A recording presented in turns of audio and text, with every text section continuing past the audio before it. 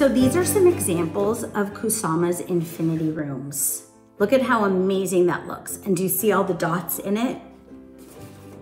Here's another one. Imagine how she put all of those dots on all of those balls and created a room that looked like it could go on infinitely. And then check this one out. This one is lights. And actually, as a visitor to the museum, you can put your phone into a little hole and take a picture of what that infinity room looks like. And that's almost what we're gonna be doing. We're gonna be creating a little box that helps you see infinitely into the pictures that you're drawing. In a way, sort of like what Kusama did. So let's get started.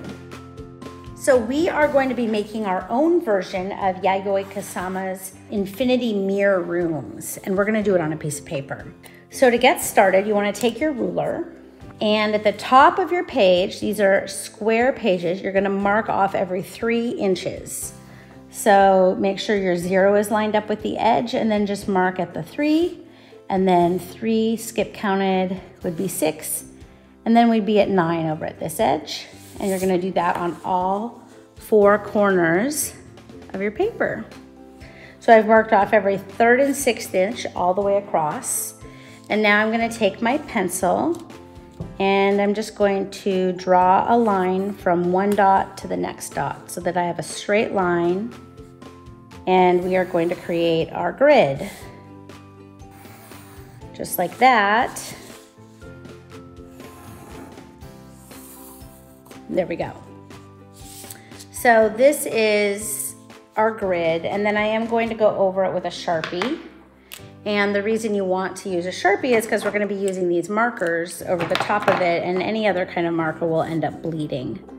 So you want to use your Sharpie that we've given you and just do all 4 lines like this. Now what's going to be really cool about these infinity mirrors is, just like Yayoi Kusama represented herself in her art, this is going to represent you in a special kind of data that we can collect called a glyph. And a glyph is a way of taking picture data. So we're going to do that all about you. For example, each one of these squares is going to represent something different about yourself. For example, your age will be in one of the squares, and it will be your age times 3. And in another square, you're going to do the number of siblings. And you do 1 star for yourself, and that's me.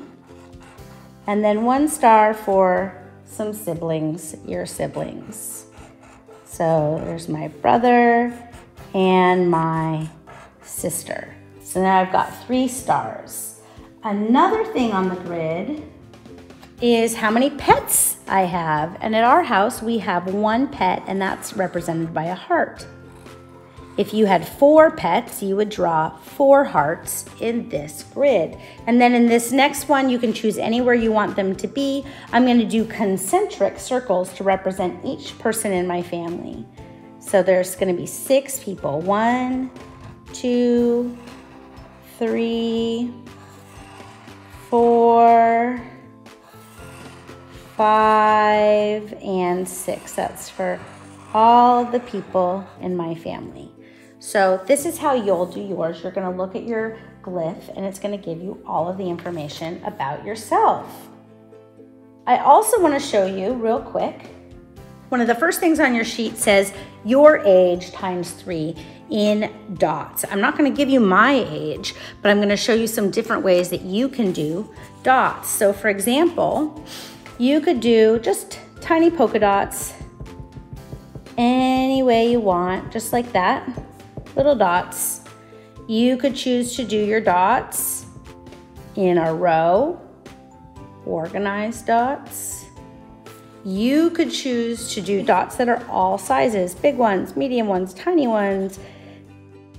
Or you could even do your dots like a dot to dot in your favorite picture.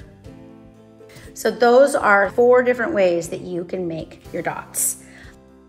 Here's mine, my finished piece. The next thing you'll want to do is color it in.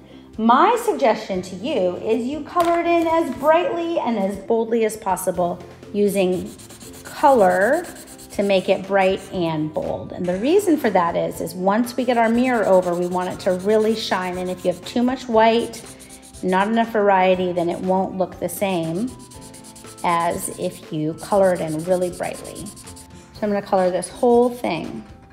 Now, one thing as you color these in is you really want to color and leave no white.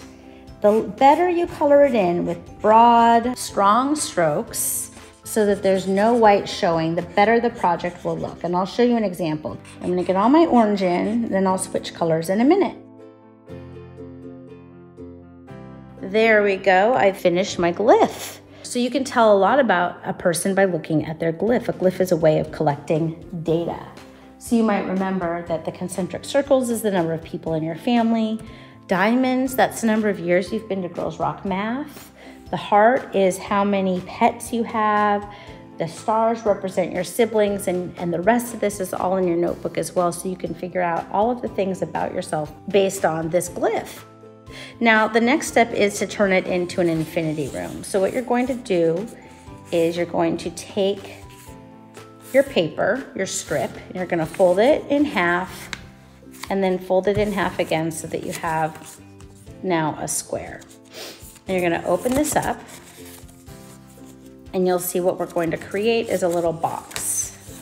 So you can fold it, make sure it folds into a box, and we will tape this shut just like this so that it fits over our shape, like that.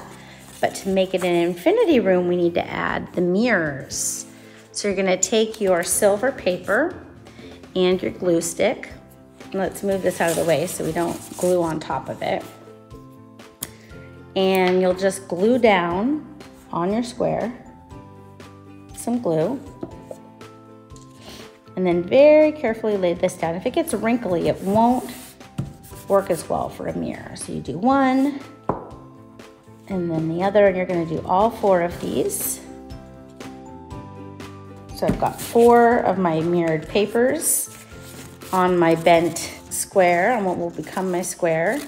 You can fold them and bend them to make it a little bit sharper if you want in terms of the folding and the corners. And then you'll use your tape, and you'll just tape like this. Then you'll see when we set this on top of one of our shapes, you can see inside of it, and it gives the effect of an infinity mirrored room. And that'll be the same. You can look at all of them this way, and they all become your own infinity mirror room. I like this one because it reminds me, the dots do remind me so much of Kusama. And there you go. We have our very own Kusama inspired infinity room art piece. So make yours, enjoy, show it off, and we'll see you for the next lesson.